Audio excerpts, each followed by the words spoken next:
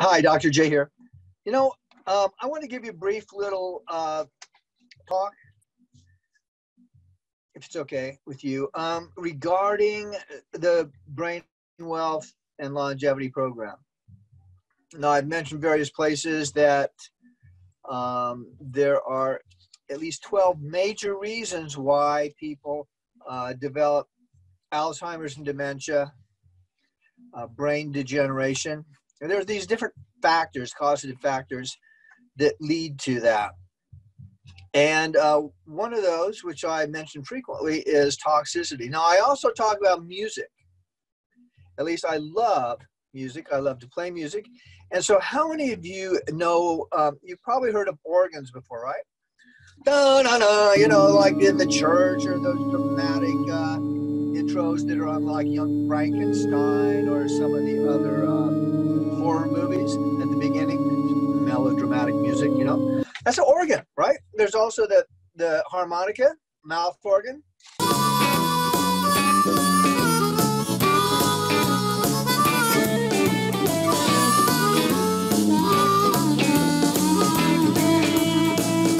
Well, your body has organs too. Not the same kind of organs as musical organs, but certainly if all your organs are working together, it is like a beautiful symphony.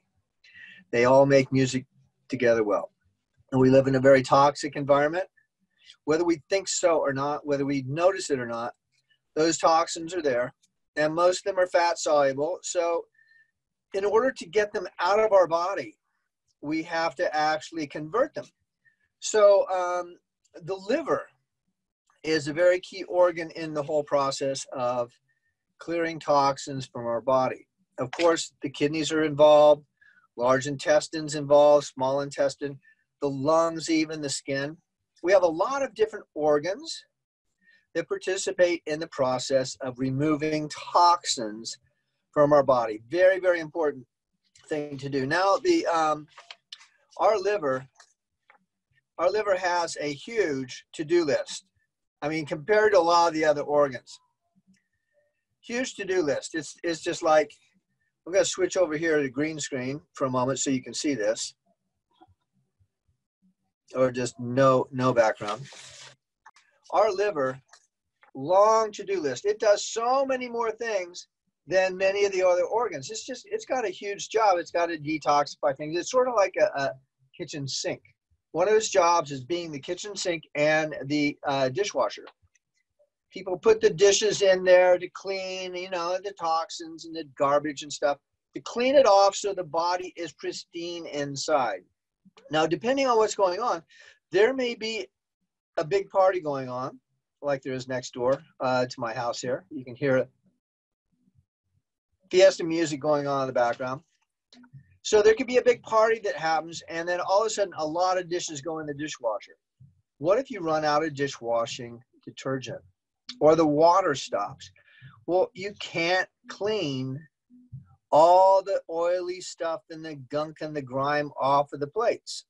You don't have the right substances for the dishwasher. Well, your liver is the same thing. It requires water. It requires a lot of different kinds of special detergents to turn those fat-soluble things like pesticides, DDT, glyphosate, and even hormones, testosterone, progesterone, estrogen, converting all of those into more water-soluble forms is very important to clear out of the body. So the liver has this long to-do list. Now, if you don't have enough of the detergent, that to-do list gets longer and longer and longer. I don't know. You know, I just did a seminar and I mentioned a to-do list, and I asked people if they have a to-do list, and not very many people did. Well, I don't know. Are they all trust fund babies? I have no idea. But I certainly have a long to-do list, and so does the liver. It just goes on and on and on, and it keeps getting added to the more toxins, more toxic environment that we live in, and the more toxins that get into your body. So this to-do list gets really long, and the liver does particular functions. As an organ, it it's the only organ that has particular functions. Other organs can't take over. The lungs can't take over. The kidneys can't take over. The liver, now, if you have a long to-do list, you might be able to delegate those tasks out, and which is a really wise thing to do. You should just focus on the things you're really good at doing. And to the degree that you're able to, delegate out the other responsibilities. Well, the liver has this long list of to-dos it has to do, and only it can do it. Your lungs can't do it. Your heart can't do it. Even your brain cannot do what the liver is required to do. So when the liver is not supported with the right nutrients, the right substances it needs to do the dishes, not sufficient water, not sufficient acidity, basicness, it just doesn't have what it needs, glutathione, things of that nature, then it cannot perform the dishwashing and the dishes pile up. And then it clutters the kitchen. So if your liver is a dishwasher and all the dirty dishes start piling up, it starts spilling out of the dishwasher. And then the dishwasher doesn't work very well. It gets clogged up. It gets damaged. And eventually that's going to break down too. Well, the liver that happens to the liver too. If it's overstressed, has too many dishes to clean, then it will become damaged and everything else backs up.